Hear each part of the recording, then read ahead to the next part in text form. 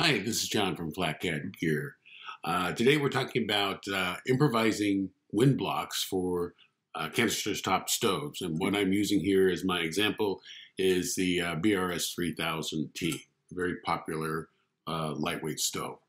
All over the internet you'll find people talking about canister top stoves and improving efficiency and all kinds of suggestions and ideas out there, and no one's ever measured it.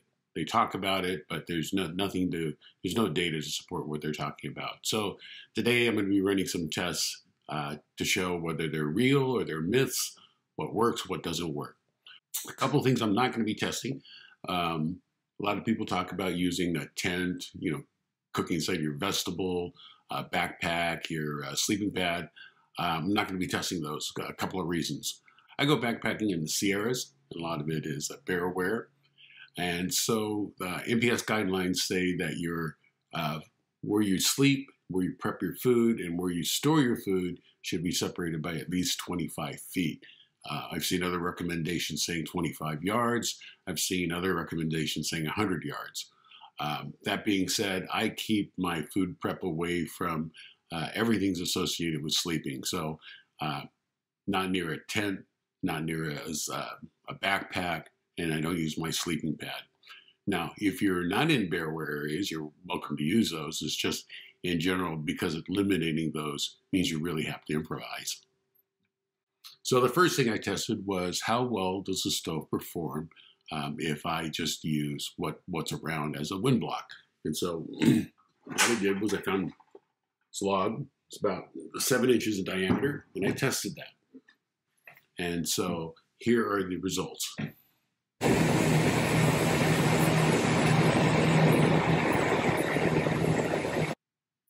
As you can see, it's okay. It's not great. One of the things that you'll notice, though, in this test is that this is keeping the canister 1 inch away from the log. Maybe unrealistic, but that's what we did for our test. Now, results are not bad. Next thing we did was we went to a 12-inch diameter log, and here are the results of that. And as you can see, the results are pretty good. Now, the chance of getting, 1 inch away from a tree, especially one that's 12 inches diameter, is pretty slim because of the root structure and trying to make sure it's level. So then we also tested it at 6 inches away from a 12-inch diameter tree, and here are the results. As you can see, it's not very impressive. So what else? What other tricks can we use?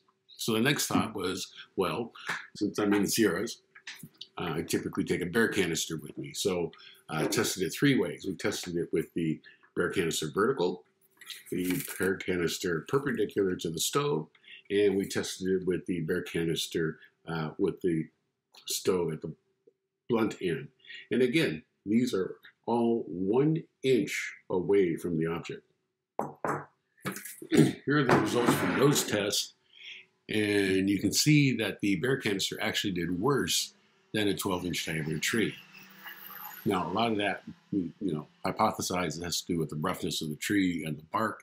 And so, you're better off using a tree if you can get it within 1 inch. Again, even vertically was the best results, but if you move the bear can away by 6 inches, it falls off a cliff. It's just terrible. So the last thing we tried was when I use the freeze-dried food container. So we did the test. Now, a couple caveats to that is, number one, in an 8-mile-an-hour wind, the pouch will blow over you. In fact, even on a flat surface, it won't stand up straight. And so we end up having to clamp the edges to get it 1 inch away. And what we did, we tested it at 1 inch away and at 6 inches away to see the difference. And here are the results.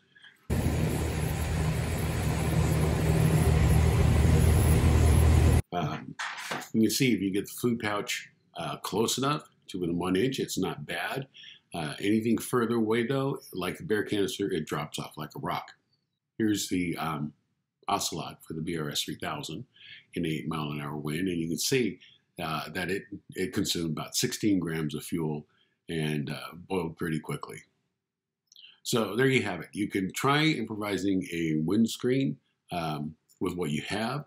It'll probably still consume 3 to 4 times the amount of fuel you're used to, but you can get it to boil, but it has to be close. So come visit us at www.flatcatgear.com.